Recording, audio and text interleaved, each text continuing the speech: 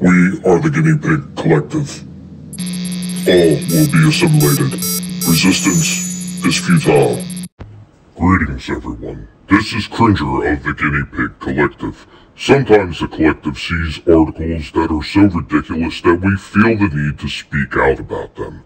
This is one of those articles. So by this point, we have all heard about the Florida man stories. But what if I told you there's another group that probably deserves just as much attention, especially by way of this article? We are forgetting about the UK man, because some of the ridiculous stories that are coming out of the UK are almost as funny as some of the stuff that we are hearing about from Florida and other places in the United States. This one in particular has to deal with a guy who is, as I say in this article, committing drive-bys. What car is that coming up creeping? Drive-by! With a killer hawk. Basically, the article talks about how he drives around with this hawk, he films it, and then he puts it up on social media sites. Of course, this has been causing a lot of concern because sometimes there may even be children outside while this guy is doing this without any regard for anybody's safety, which, of course, in and of itself is a bit problematic. I said, do we have a problem? Huh? Quite honestly, the thought that somebody had the idea that this would actually be something fun to do is actually quite hilarious in and of itself. Now, if you would like to read the whole article, it is over on Newsweek. It just dropped today. So if you want to find out more about one of these UK men, go ahead and go check this one out. However, if you are still here and you want to hear me talk about it, I am going to get into the article just a little bit and read some of the highlights of it. So, here we go. The owner of the bird of prey has shared 2 clips to TikTok as he films himself throwing the winged hunter from a moving car. And the first clip shared to the account at Hunting with Hawks was uploaded on Sunday and was simply captioned, "First day out with the bird this season." And the bird handler, thought to be in the UK, captioned the video, "Couple of kills today."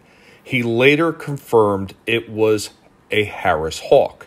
It shows him sitting in the passenger side of a vehicle as someone else films while they drive around residential areas. Children can be seen running around a playground and using swings in the background as a deadly bird hunts just yards away. You better run, Mojito. What? I thought you said don't move. That was before. Now, you run. Adios, amigo. And of course, the article talks about a license is actually needed for hunting with these birds, and whether or not this guy even has a license is actually up for debate because nobody seems to be sure. There were a few people that asked him questions, which I found kind of funny.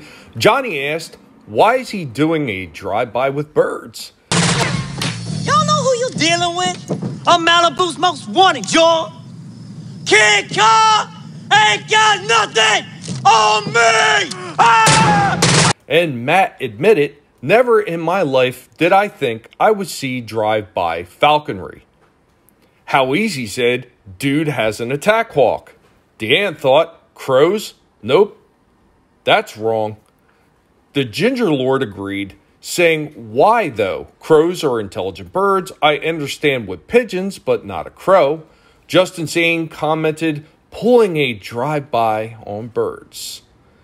ZKFN reckon it's in their nature to hunt. That is what the bird does for fun. Obviously, the owner knows that. Yo, he dead.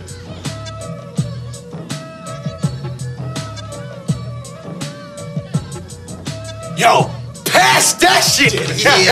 Joshua wrote, I want a battle hawk now. Robert K. claimed this is not fair play. The other birds don't see him coming. Nah, mate, not right.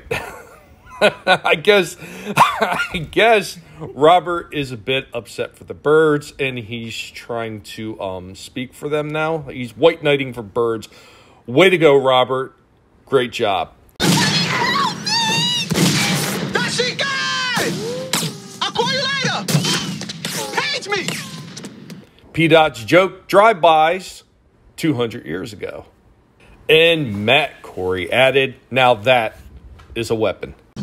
Now you better get your stank asses up out of here before I cause a nuclear holocaust up in here, fool. Let's go! Oh, come on now! A little bit Hiroshima and Nagasaki. Anyway, guys, that is all I have for this one. Let me know what you think about this stupidity in the comments down below. And, of course, if you like what you've seen and what you heard, go ahead and destroy that like button for me. If you are new to the channel or if you're returning and you have been unsubscribed, we here at the Guinea Pig Collective would appreciate you subscribing. And remember, guys, never let anybody tell you what you can and can't say, what you should or should not watch, because your silence gives consent. And we will catch you all next time. Later, y'all.